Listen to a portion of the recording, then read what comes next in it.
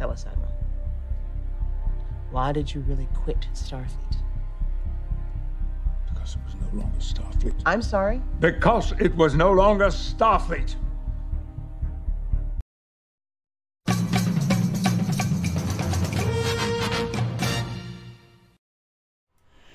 Welcome to Tales from SYL Ranch, where everyone is entitled to my opinion. And I'm Bill Stone. While I have your attention, I'd like to ask that if you like what I'm doing, please like the video, subscribe to my channel, hit the notification bell, share me on social media, and tell all of your friends, family, neighbors, pets, and livestock to do the same. I would appreciate your support via my PayPal tip jar, my Subscribe Star, my merch store on Teespring, or a place on my website where you can support me further. And there are links to all of these in my description box. Well, this is the first time I've done something that's supposedly sort of a regular review that's taken days rather than hours to produce, and that's because I had to make a very hard decision. This is the last time that I will be reviewing either Star Trek Picard or Star Trek Discovery. In fact, I'm never going to review Star Trek ever again, and I would urge you, frankly, to do the same. Not watch it, don't view it, don't even watch reviewers of it. It's pointless. Now, I am going to talk a little bit about Star Trek Picard Season 1, Episode 5, but this is really a hell of a lot bigger than that. This is more about your mental health, because if you watched Episode 5 and you actually enjoyed it, then you have a severe psychological problem and need to see immediate treatment before you become a danger to yourself and others. And no, I'm not kidding, as I'll explain why in a moment. Now, I do have some spoilers. In fact, since I'm on my way out the door with Star Trek entirely, I plan to spoil not just the end of Picard, but also the end of Discovery as its next season. So I will never be watching either of those shows again. I'm just going to spoil it for you. I'm never going to watch them again. I'm never going to watch Star Trek ever again. And this is after a whole lifetime of being a fan of this franchise. I started with Star Trek in 1967, and I have been with it ever since. And in fact, I count one particular Star Trek moment as more important than my own birthday. But I'm done. I'm done. Since 2009, Star Trek has either been generic action schlock or something that delves more into horror science fiction area. But see, when you turn Star Trek into horror, it's no longer Star Trek. It's just you're producing Alien, and when you do it with Star Trek, it's because you're such a crappy writer that you can't imagine anything else. So in any case, from now on, well, just as Star Wars, Star Trek will have to win me over before I will even watch it. As the old saying goes, fool me once, shame on you. Fool me twice, shame on me. Well, I've let CBS fool me twice into thinking that an unrelated show with the words Star Trek duct-taped to the side was actually Star Trek. But never again. Not after Episode 5 of Picard. Now, don't mistake this as an outrage video, because I don't do outrage videos. There are a lot of reviewers out there who are simply portraying outrage. They are acting because they know that outrage sells. They seemingly hate everything, and then their viewers come back to watch them, partly because they want to see the outrage. And this causes a very weird feedback loop in fandom, where you have, the fans coming to watch somebody outraged, this person being outraged, going back into fandom, back and forth, and eventually nobody likes anything, even if it's any good. So for me, I don't do outrage. If I say something, if I like it, I'll tell you why. If I don't like it, I'll tell you why. But I don't do outrage videos. Unlike these actors, I am the adult in the room. So, in case you've watched Picard Season 1, Episode 5, and frankly, I hope that you haven't, or if you don't want to have the rest of Picard's season spoiled for you, or the premise of Discovery Season 3 spoiled for you, I guess I will issue a... Spoiler alert! Spoiler alert! All hands, prepare for incoming spoilers.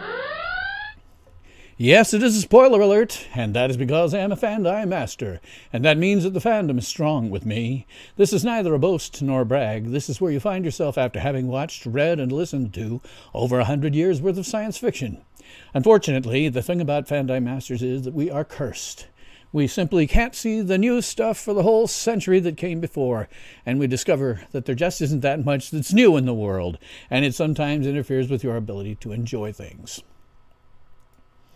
So, This is not an ordinary review. For that matter, it's not exactly a review at all. Sorry for the bait and switch, but after Picard Season 1, Episode 5, I had to change my plans. The gore at the beginning of this was totally gratuitous, as was the beheading from the last week at the end of the episode. After Episode 5's gore, I sort of thought that the beheaded guy on Episode 4 was going to be done with it. But after Episode 5's gore, I remembered back to Star Trek Discovery and its severed infants' heads, and I realized that Star Trek is no longer Star Trek. This is some unrelated science fiction show with the words Star Trek duct-taped to the side. Now, I know that my Padawans love blood and guts and gore and veins in their teeth and eating dead burnt bodies. But that's just the problem. You have become utterly inured to this type of gore. So let me be blunt. This type of gore, should disgust you.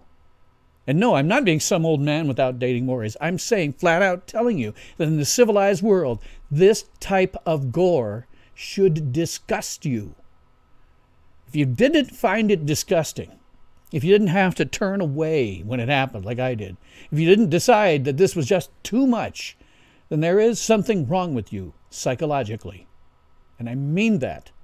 If this didn't disgust you, then you have a severe psychological problem and you are in need of immediate treatment before you become a danger to yourself or others. Now, you need to see a therapist as soon as you can. So if you're in the United States, you can find a therapist in your area very easily. Simply go to the URL shown below or call the number of the American Psychological Association. The URL, of course, is locator.apa.org. The phone number is 800-374-2721. No, I'm not kidding. If you weren't disgusted, then you have a serious psychological problem. You need treatment immediately before you become a danger to yourself or others. And again, if you're in the U.S., call the American Psychological Association at 800-374-2721 or go to locator.apa.org, and you can very easily find yourself a therapist. Honestly, I am not kidding. You want to know why there are mass shootings in the United States? It's not because of the guns. Historically, private individuals in the U.S. have had far more access to guns than they do today. You used to be able to order the things through the mail on the Sears catalog. My father, when he was 12 years old, he got a note from his father that it was okay for him to go and buy a .22 caliber rifle. He went down to the hardware store, got the rifle, took it to school with him, and the only thing that he had to do was to keep it in the cloakroom because it was causing a disturbance in class because all the kids wanted to go look at it and, mess with it and stuff. That's how it used to be. Gun accessibility clearly is not the problem. The problem is that people in the U.S. have become inured to things that should disgust them. The gore in that episode is one of those things. If it didn't disgust you, then you are in danger of shooting up a theater full of people and capping it off with your own suicide. If you weren't disgusted by the gore in this episode, then you have a serious psychological problem. You need that treatment immediately before you become a danger to yourself and others. Contact in the U.S. the American Psychological Association at locator.apa.org or call their phone number at 800-374-2721 and they can find you very quickly and very easily a good therapist in your area. Now, trust me, I know that my Padawans believe that such gore is more realistic, but I have to ask you, is it really? When you go to look out your window, where do you see this gore? If you're anywhere in the civilized world, look out your window right now and tell me in comments whether you see this kind of gore. And I'm absolutely serious. Pause the video right now, go look out the window, and then come back and leave a comment on this video describing exactly where you saw this gore.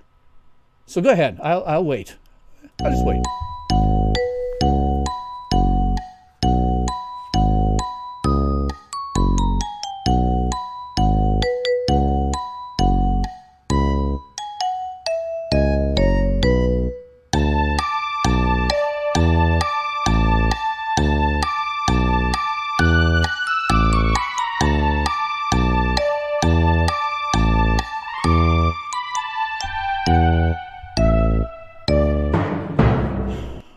Okay, so tell me in the comments, did you see any gore? Don't tell me about something you saw in the press. Tell me if you personally saw gore outside your window when I told you to go look. Now, I'll even accept comments about if you've seen this kind of gore in your life somewhere at some time. Not just this last minute when I had you go look out the window. I'll be fair. Although I have to say, if you're a service person who served in combat, you are an exception because you no doubt saw this kind of gore and worse. So I'm asking those of you who have not served, go look out your window or tell me at any point in time of your life, anywhere in the comments, anywhere you've seen this kind of gore. Just leave me a comment. My guess is my comments are going to remain absolutely bare like they almost always are. So our big question becomes, why do we think this is normal? If you've never seen this kind of gore, then ask yourself, why do I think it's normal? Why do I believe that gore is realistic when I've never experienced it in my life and never will experience it unless I sign up for military duty? Now, if you want my opinion, as a Fandi master who's watched this evolve for 50 years, the reason that you think it's realistic is because your popular entertainment has done nothing less than brainwashing you to believe that it is. Now, it's almost certain that wherever you live, it's a pretty good place. You have good, true friends, the kind who will have your back, when the chips are down. You may have a man or a woman who truly loves you. You might have children upon whom you dote and would do anything, crawling through broken glass, if it meant that they were to help them if they were in trouble. That's most people's lives, but it is not the life of those who produce our entertainment. You see, they live and work in the worst place in the world. Hollywood, California. You will never find a more wretched hive of scum and villainy. The people who live and work there would horrify you. They are duplicitous beyond imagination. A handshake means nothing to them. They have no friends. The successful ones have yes men and hangers-on who behave like friends. And they sort of orbit successful people solely to exploit their wealth. And the moment that person is no longer has any wealth to exploit or isn't generating any new stuff, all these people will just disappear and go to the next person in order to exploit their wealth. And if you're not successful, then you are attempting to curry the favor or exploit the wealth of someone who is. You become a yes man or a hanger-on orbiting this person, hoping to get some piece of them. And you behave like their friend, but the moment that they're no longer successful or useful to you, you'll find someone else. These people in Hollywood, they have no loved ones. The successful ones, of course, have spouses or significant others of some kind, men and women alike, who behave as though they love them. However, the moment that they can make more money by leaving rather than staying, they are gone. Most importantly, in Hollywood, rape and child molestation rule the day. The term casting couch is not even remotely new. It predates my existence by a couple of generations. They were using that the moment that Hollywood started out. And the reason that the Me Too movement exists isn't because the world is full of sexual predators. It's because Hollywood is full of sexual predators. The Me Too movement, was started by some actresses who just assumed that just because they'd been raped and molested since they entered the business meant that everyone else must be exactly the same. And furthermore, it starts at a very young age. Scumbag Milo Yiannopoulos tells us stories about a Hollywood party that he attended at which young boys were being raped by a very famous director and his friends, which, by the way, makes Milo a scumbag for being a witness to this and doing precisely dick to stop it. And, of course, actor Corey Feldman, my God, he's discussed all kinds of stories about having been raped in Hollywood from an early age. All of this, every last bit of it, is normal in Hollywood. And because of that, those who create our popular entertainment, whether it's music, film, TV, streaming media, all of it, they have a very twisted view of reality. Since they spend all of their lives in a world full of horrors, they assume that the rest of the world must be exactly the same. And Look out your window. It's not. But if all you know, if your entire life is surrounded by nothing but horror, then horror is the only thing that you can create. And by creating nothing but horror for decades, they have inured us to the feelings of others. It's why people are such dreadholes to each other on social media. It's why people shoot up theaters full of people, because they've been brainwashed by those who exist in nothing but horror to believe that the rest of the world is horror. I mean, when you have, if you believe that ripping an eye socket out of someone, eye out of an eye socket is normal, well, they're not really people at all. So why not? Behave like a dreadhole on social media. It's not like there's individuals on the other end of that screen. They're just words. They're not worthy of human respect. And why not shoot up a theater full of people? It's not like they're human beings. They're just blood sacks. The same as you see throughout your popular culture. They're not worthy of any respect as a human being. So again, if you were not disgusted by the gore in this episode, then you have a serious psychological problem. You need treatment immediately before you become a danger to yourself or others. And if you're in the U.S., call the American Psychological Association at 800-374-2721 or go to locator.apa.org and you can find a therapist in your area. And now, to spoil the end of Star Trek Picard and the premise of Star Trek Discovery Season 3. Star Trek Picard is going to tie into Star Trek Discovery's second season. That super AI that we all thought destroyed is in fact going to be behind all of this. And this is why the synths destroyed Mars, and it's going to be why everybody thinks of Soji as the destroyer. Because Soji and the Bruce Maddox androids are the current incarnation of that AI. That's why they're going to destroy everything. And then Star Trek Discovery's third season will then totally destroy Gene Roddenberry's legacy by ripping off another one of his properties, Gene Roddenberry's Andromeda. If you've never seen that, go watch. It's a very good show till about 4th or 5th season.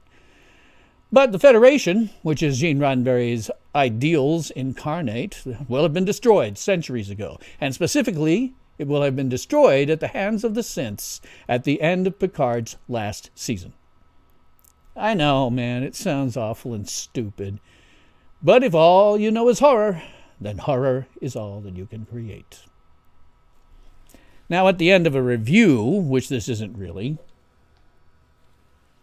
we might ask ourselves, is this episode, Picard Season 1, Episode 5, any good? Well, no. No, it was simply another in a long line of shows made by people who live and work in horror. Always remember, Hollywood, California. You will never find a more wretched hive of scum and villainy. And again, if you were not disgusted by the gore that you saw in this episode, then you have a serious psychological problem. You need to seek treatment immediately before you become a danger to yourself or others.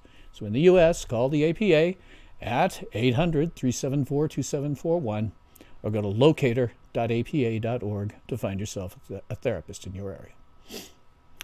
But as for myself, well, I'm out. Those who can only create horror have ruined my lifelong association with Star Trek.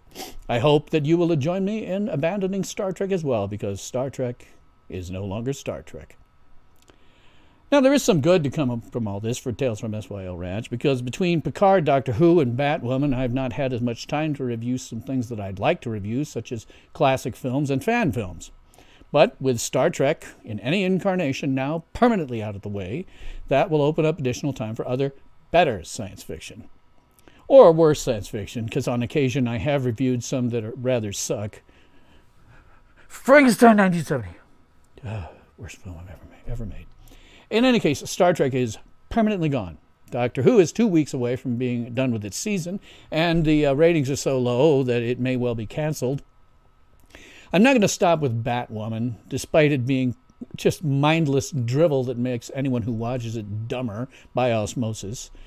But I will be reviewing The Orville when it comes back, as well as other series and movies. If there's something you'd like me to review, leave a comment, and I'll try to work it in. But Star Trek being permanently gone, well, I can now fill other content. Mostly it's going to be classic films and fan films for the foreseeable future.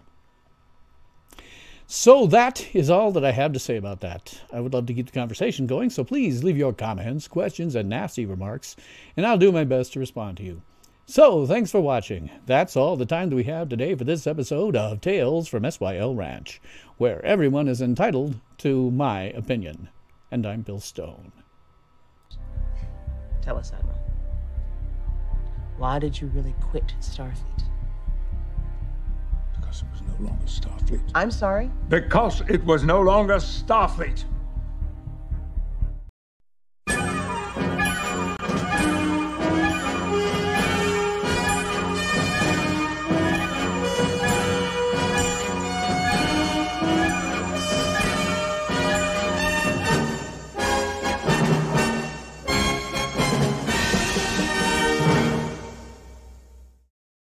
Ultimate power in this world has always been one simple thing: the control and manipulation of minds.